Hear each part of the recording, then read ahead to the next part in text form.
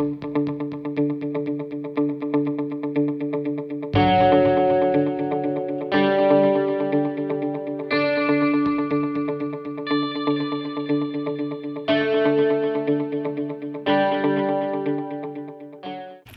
this is T, and I'm here with a sponsored product review.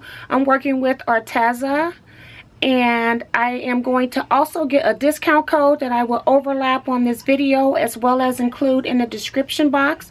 So if you like this product, please go over to Arteza and purchase the product and you'll receive a discount. So let me put my camera on the tripod and we'll get started.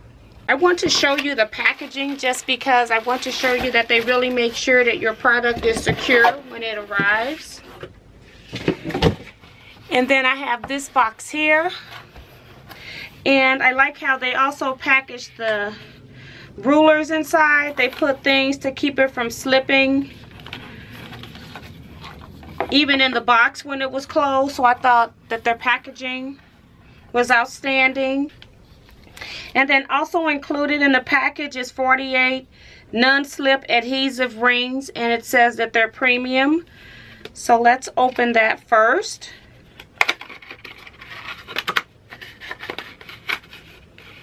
So yes, I do like to use grips on my rulers to keep them from slipping. So what I actually ordered was the 4-pack of the square up rulers.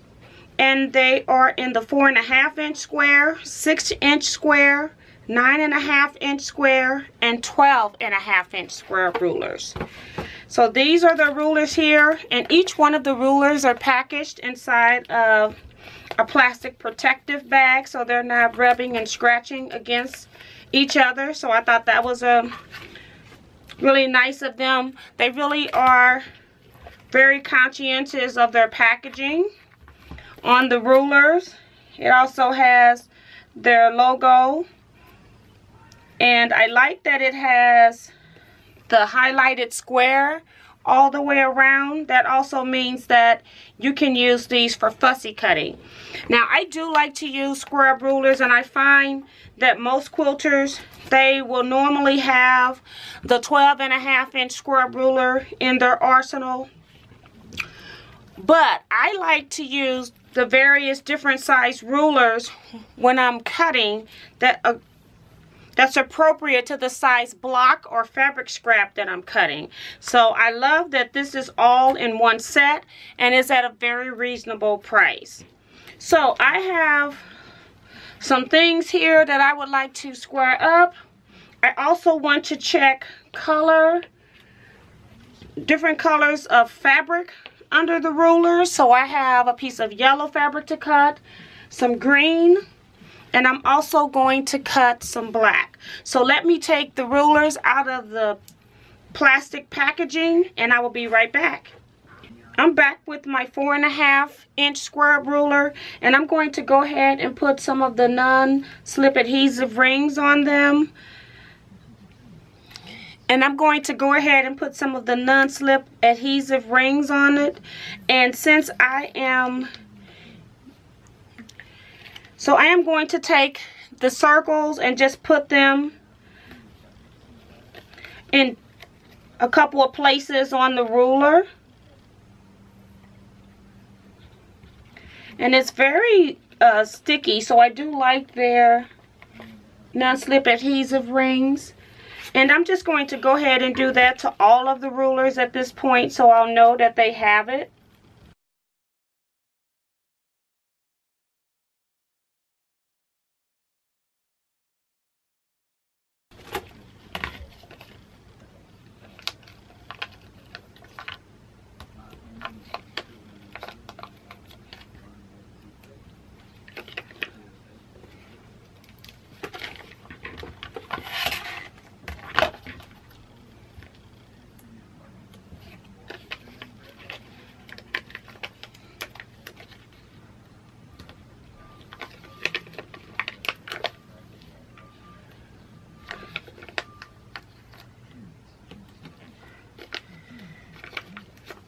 Now on this larger ruler, I decided to go ahead and put them in each corner and in the center.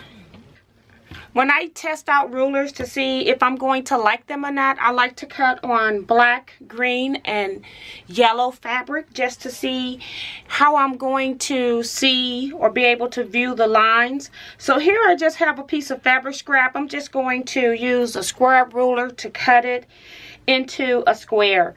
I'm just going to put this square in my storage. So I'm just going to see what's the largest size square I could get. And actually it's going to end up being 3 inches because I don't have 3.5 going that way.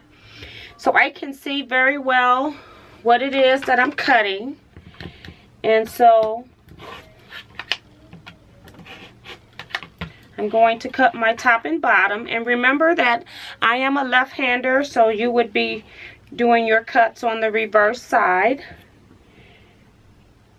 And now I am going to cut so that I have my 3-inch line completely on the edge of my fabrics.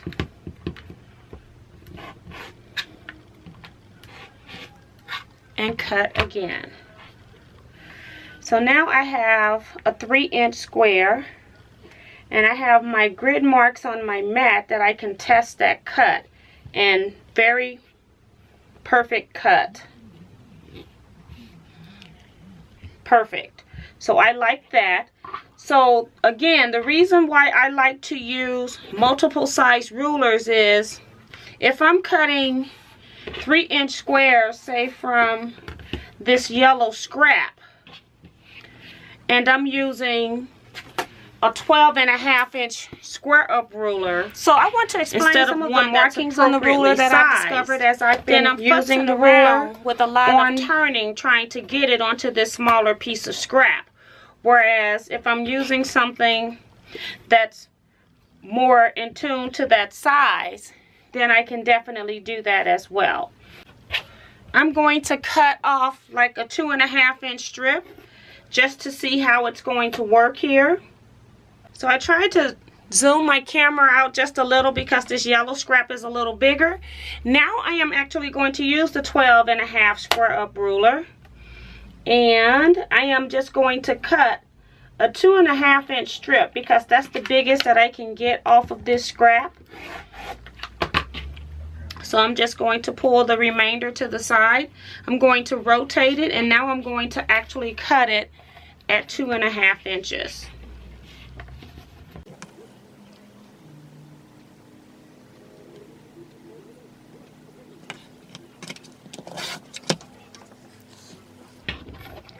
So now that I have it at 2.5 inches, I can now use my 4.5 square up ruler and start cutting these into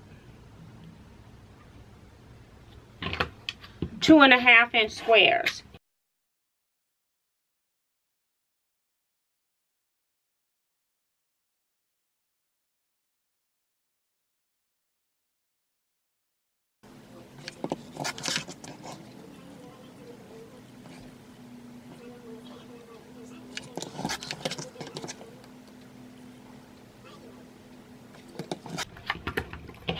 And then my last square here, let's see if I can get 2.5.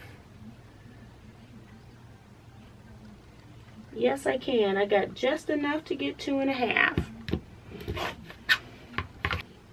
The size of your ruler, you have your 1-inch number, so it goes from 1, 2, 3, 4, and then you have 4.5, and then it does that along each edge where it gives you your markings. Also, this green square on the inside is what you would use if you were fussy cutting a 4.5-inch square. Everything under this green line and on the inside will be included, and then what's on the outside would actually be your 1/4-inch seam. Inside of this inch, they have 7 tick marks. The first tick mark is a very thin line. That is your 1/8 of an inch mark. And then your heavier measurements are your 1/4-inch tick marks. So you have your 1/8, 1/4, 3/8, 1/2, 5/8, 3/4, 7/8, and then your last one is on your main inch measurement. So I did have to look for that when I first started cutting, because I'm used to having it be a little bit more noticeable on the 1/2 inch marking. So I want to talk about some other lines that are also included on this ruler. You have your 30-degree markings. You have 2 sets of those. You have your 45-degree markings, and then you also have your 60-degree markings, and those will come in handy if you need to cut a strip set on a particular degree angle. So I like that as well. And all of the rulers have all of these markings that I have just discussed. I also want to see what the rulers look like when placed on green fabric, because that's real critical for me. And I am actually seeing all of my edges, and I think it's because the green isn't all the way out on the edge that it is clear in that particular space. So that's why this ruler is a good choice for green.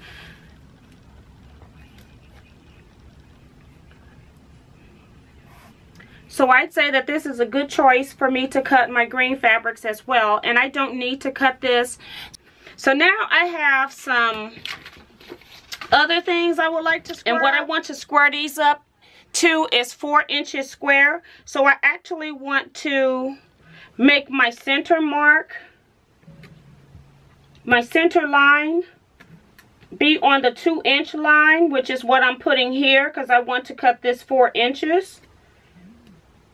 So I'm just making sure that I have the 2-inch line on the ruler, and I'm making sure that I have more than 4 inches over here so I can square up on that side as well.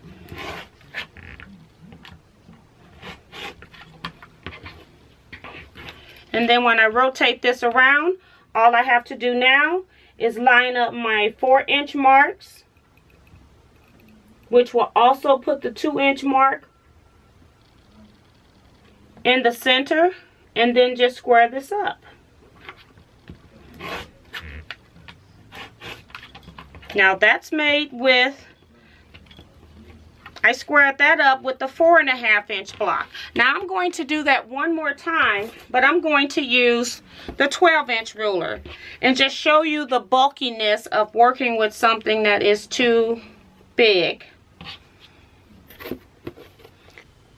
So I've zoomed out so you can see a little more. And I'm still probably not going to be able to have a whole lot of room. But just already, I've got this ruler. It's way bigger than what I need. And so it's a little bit more cumbersome. I actually have to have it further away from me because I have to have all of the ruler laying flat in order to cut. So I've cut 2 sides, and now I rotate so that I can cut my 4-inch piece off.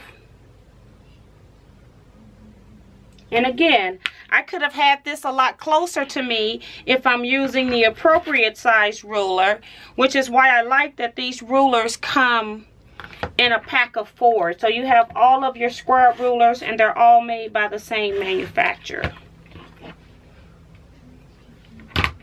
And so as you can see, the difference in cutting the two, they're both the same size and you'll get the same result. But when you're working with scraps, which is what I do a lot of, I find it's a lot better to have the appropriate size rulers. So I have gone and gotten a piece of fabric that we can use to do a fussy cut with. And we're actually going to use our 6-inch ruler for this fussy cut. And what's really nice is it has a little green dot right in the center of the ruler. And so if I put that in the center of whatever it is that I want to cut, then I know that it's going to be equal along all sides. So let's say that I want this dress form to be centered in my fussy cut.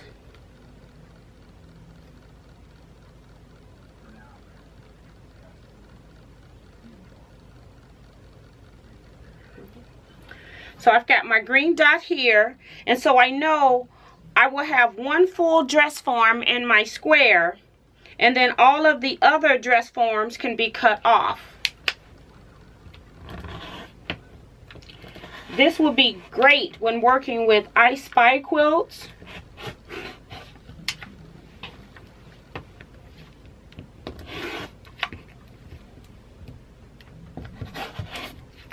So there is my fussy cut square. And like I said, I do like that it has the highlighted green frame so that you know exactly where your block will end in the finished block. So I highly recommend these rulers. I can't wait to use them in my future projects. I am actually going to switch these out and make these my base rulers because I really like these rulers. And again, if you're interested in purchasing these rulers, I will leave a link down in the description box and it will have a discount code for you. So thank you for watching this video and I will see you next time. Bye bye.